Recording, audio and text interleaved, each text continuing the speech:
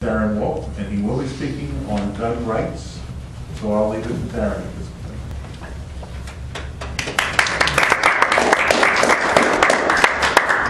point. Okay, thank you. Thank you very much. Thank you all for coming out. And thank you to Democracy Unplugged. Thank you, Rodney. And I was hoping to be able to thank people for bringing some guns, but it doesn't look like anybody did. So. It's concealed. Oh, okay. Well, thank you. A special thank you to everybody who brought their guns for keeping us safer here tonight. A fundamental question here is self-defense a right or a privilege granted by politicians? See, no issue can be looked at in a vacuum. And therefore, the gun issue, like with any other issue, we have to look at basic principles and moral implications. And that means looking at that one moral imperative that drives us in all human relationships, the non-aggression principle. It is immoral to initiate the use of force or the threat of force against peaceful people. So somebody has to be actually engaging in violent or aggressive behavior, or very credibly threatening to do so, before one can use force in self-defense or in retaliation. So what does that have to do with guns? Well, the mere possession of an inanimate object, such as a gun, and yes, even a full auto belt-fed, yes, nice piece, right? Aggresses against no one. So there is no moral justification for taking guns away from people who adhere to the non-aggression principle, since that would involve the initiation of force to separate these people from their weapons. Now, property rights are part of the equation also. People have a right to their property. Guns are property. So if we're going to separate people from their weapons using force, we are stealing those weapons. And I'm sure that everybody here will agree that theft is immoral, right? Now, there is a moral justification for, at times, using force, and that is self-defense. Because if the initiation of force is immoral, the right to self-defense seems obvious. So, separating people from their weapons or taking their guns is depriving them of the ability to use defensive force, and this is really just another way that gun control is a violation of people's rights. Now, before anybody says, yeah, that sounds very nice in theory, but doesn't work out in the real world, let's take a look at how this plays out in the real world. To talk about all the tyrannical governments that have killed, tortured, enslaved, what else have they done? Exiled, stolen from, raped, all these things. To talk about that would take more than the whole 2 hours we have allotted to this whole event. Gun control is, in reality, people control, going back to some actually very racist roots. For example, in Maryland, the law once read that no Negro or other slave within this province shall be permitted to carry any gun or any other offensive weapon. In Nazi Germany, the law once read, Jews are prohibited from acquiring, possessing, and carrying firearms and ammunition, as well as truncheons or stabbing weapons.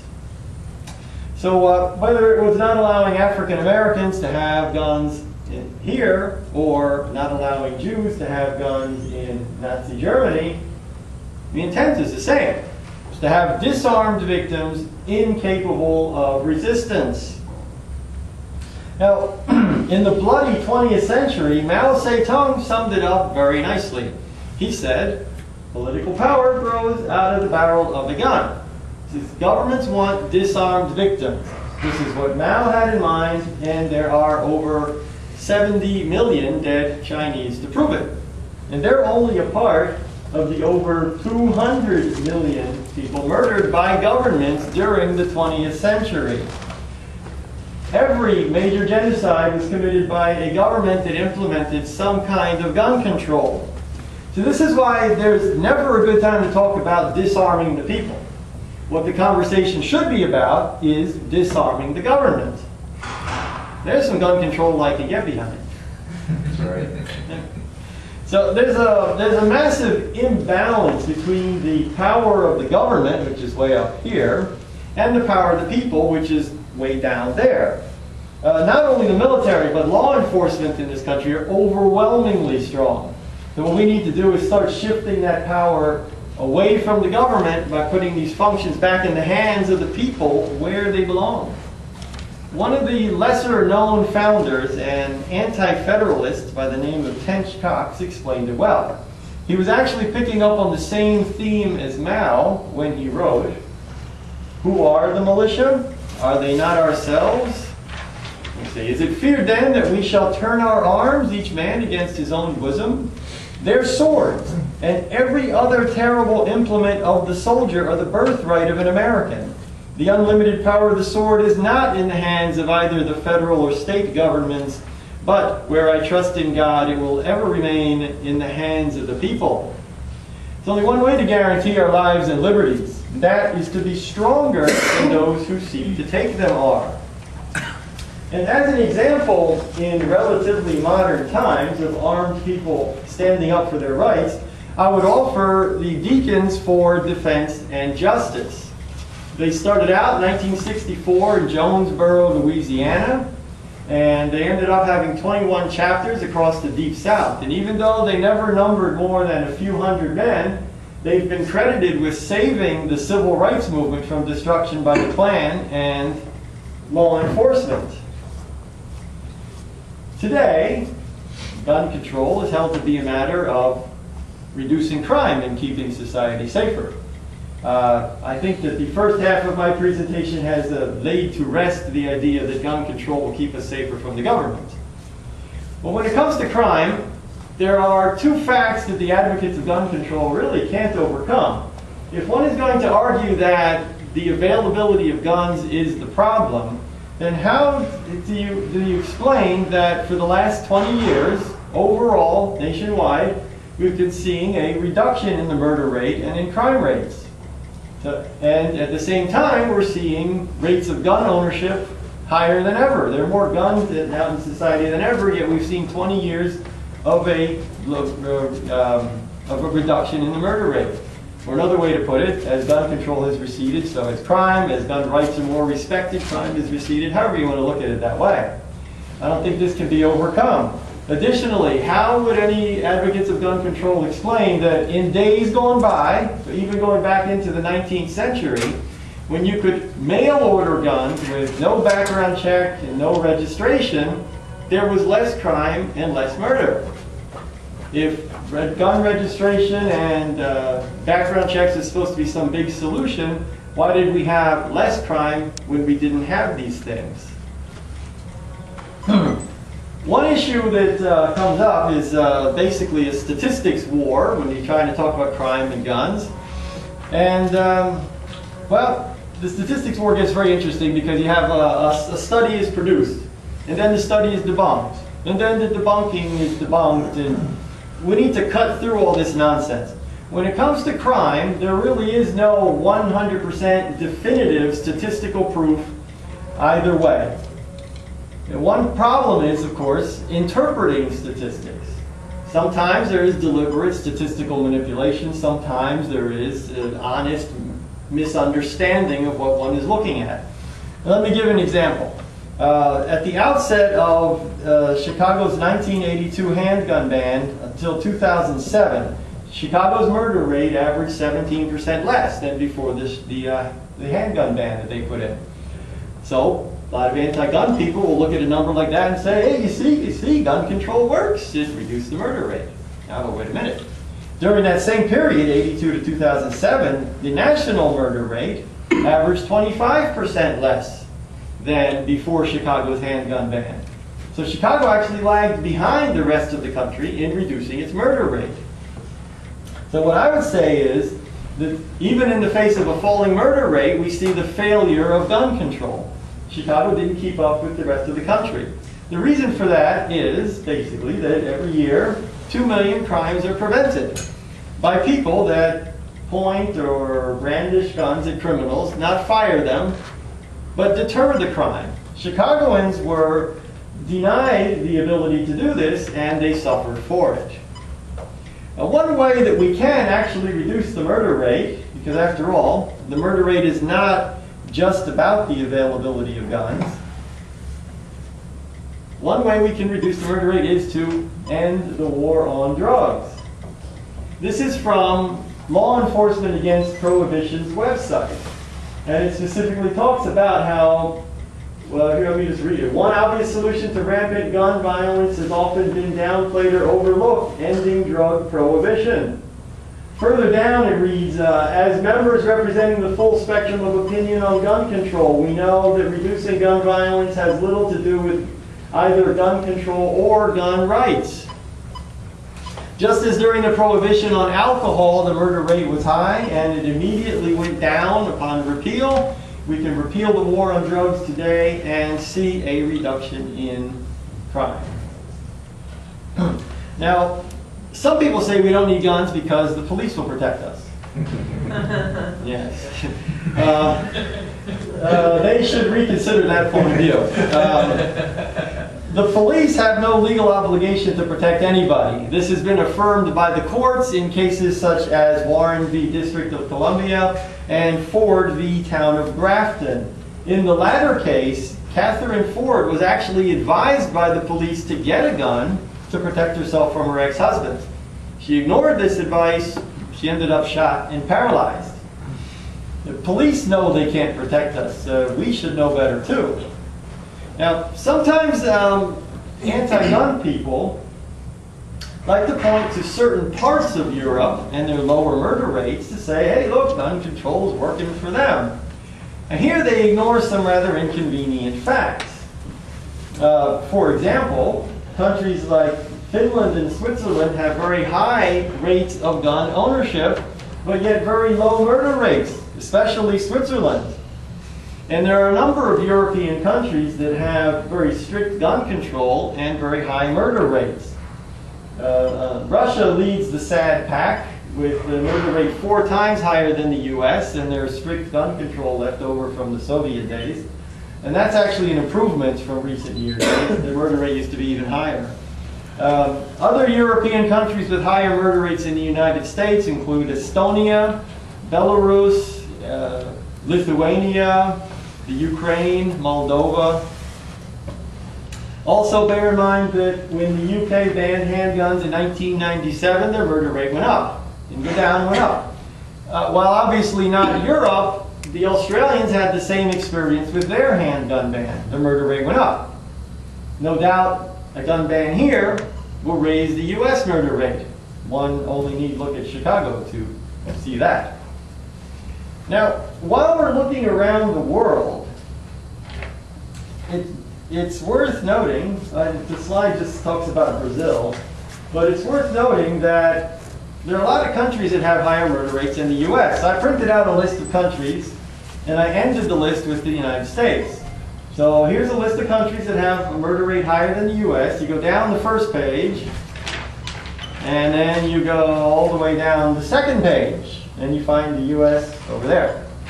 So there are hundreds or so countries that have higher murder rates than the United States. All the noise about how dangerous it is here notwithstanding, the truth is the US murder rate is below the world average. And this is an important point. The United States is not a particularly dangerous place. Our murder rate is below the world average. So let me emphasize, there is no case for gun control. The moral arguments dictate that we not initiate the use of force to disarm peaceful people. The statistical evidence argues against it, but especially the history of tyrannical and murderous governments. No, a people that are armed and organized to defend themselves are a safer people. Well, let me close with a little test. Let me see how effective my talk has been tonight. So, all in favor of gun control, raise your right hand. Nobody? I'm a left-hander. Go on. All right. Well, thank you. Thank you. So I guess now it's time for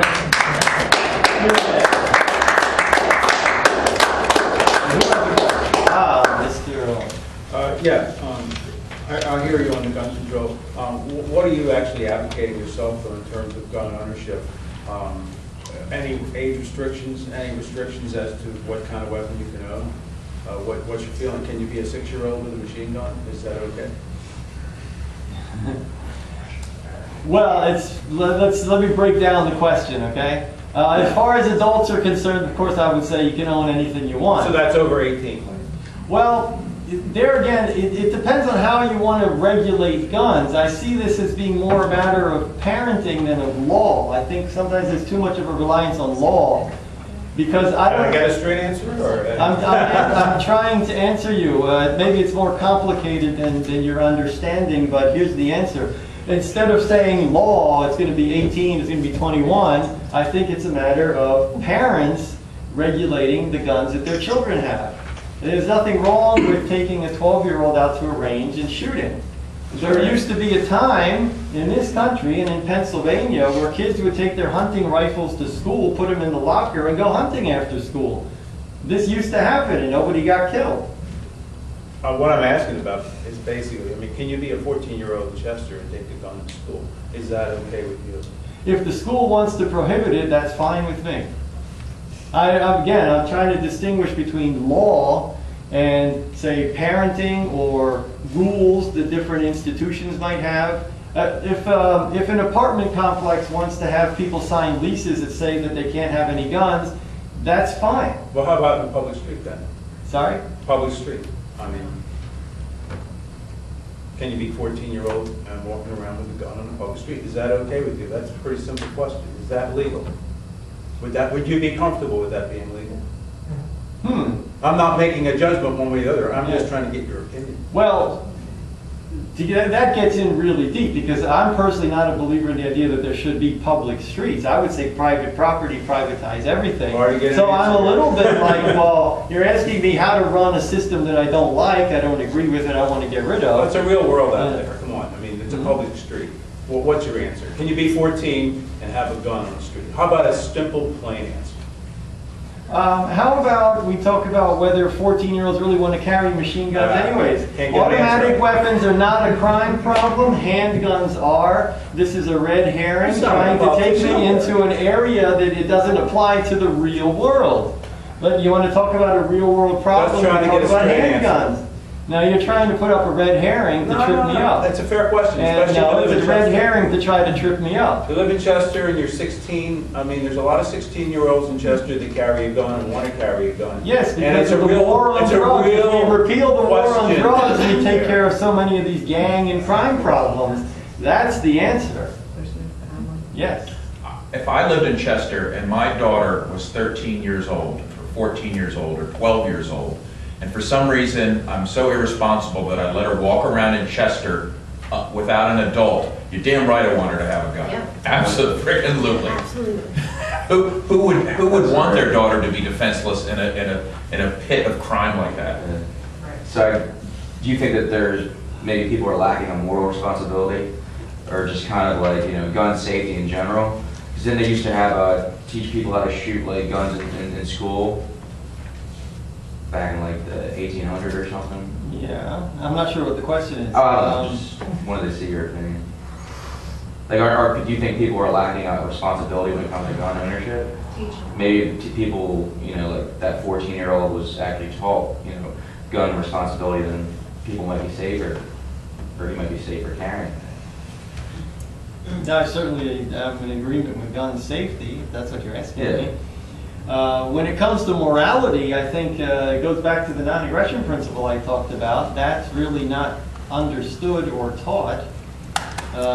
There's a lot of aggression that goes on that is that people attempt to justify. Things such as taxation and regulation and laws against possessing things. I see that as a moral issue. Any other questions? Yes. Do you think that the legal implications of age group or say certain regulations, so if the law itself, whether it's legal or not, to do something, do you think that really has much to do with people carrying guns, owning them, brandishing them? as far as legislation in gun control, legislation that's passed, do you feel that changes the amount of guns on the street? Well, certainly, yes. If guns are illegal and you have strict enforcement, you're going to reduce the number of guns, at least in the good people's hands. The criminals, it's hard to say.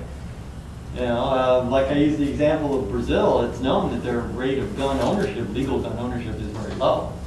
But yet, they're killing each other much more than they're in here. I don't know if I answered the question. I'm not sure I completely understood it, but yeah, I was just curious if you think that the law has any actual implication as to the number of guns on the street in terms of. Oh, I think, all right, so you know that basically your recipe of gun control works to reduce Yeah. the number Do you feel that any type of gun legislation has led to, say, a 14-year-old, in his example, 14-year-old child walking the street who happens to be a part of a gang in Chester that got it from whatever means that is illegal? Do you think that there's any legislation that can be passed that's going to really change that? Not if you're going to do things like have the war on drugs going on that drives people into, you know, criminal gangs and things like that. They can get their illegal guns. But not only that, there are countries that have high murder rates that don't have to do with guns.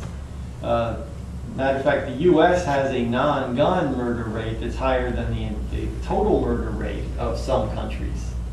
So we could actually eliminate all the guns and we would still have a murder rate higher than a lot of countries out there. Yes. Dan, okay. Recently, I think it was Philadelphia tried to pass a thing about Saturday night specials, but the state said no, it wasn't within their purview. So it leads me to the question, even assuming that you don't like gun regulations per se, but who should have the final say on this? Like city, state, federal? In other words, how would you do that? And B, let's say you were elected the first Libertarian state senator in Pennsylvania. What kind of legislation would you sponsor or repeal? Repeal. I like that one. Well, the federal constitution talks about what now?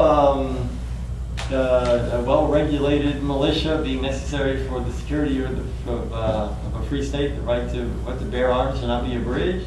The Pennsylvania Constitution talks about the right to bear arms shall not be questioned. So if we're going to actually obey the law is absolute, clear, and there's really I don't see why there's any question about it other than people want to ignore constitutions to implement agendas that go against them. So the constitutions of both the state and at the federal level are very clear. We can have guns. Yes? So why, after you presented such a logical argument, why would anyone want gun control? Oh, thank you. Since I don't want gun control, I can't answer that, but I think it's a great question. Yes? In the 1970s, high schools in Delaware County had rifle teams, which the students participated in. Can you comment maybe positive and negative thoughts on bringing those things back, notwithstanding any argument on public school systems and such? Yeah, no, I was going to say.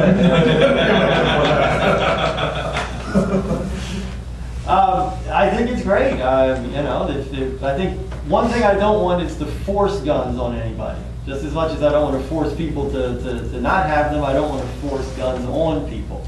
So certainly people who want to shoot and want to do that, I think they should be free to do so. And I think it's a good idea to train the kids on gun safety and the use of guns. Yes? Who should pay for that safety gun training? Should it be the public school system that's underfunded? Should it be the city government where gun violence is perceived as a problem? Or should it be the person who, the vendor who sells the gun? Who should be responsible for training people on how to use them? The rich. Person. The rich? I didn't say that, he did, you know. I don't know. I think he's joking.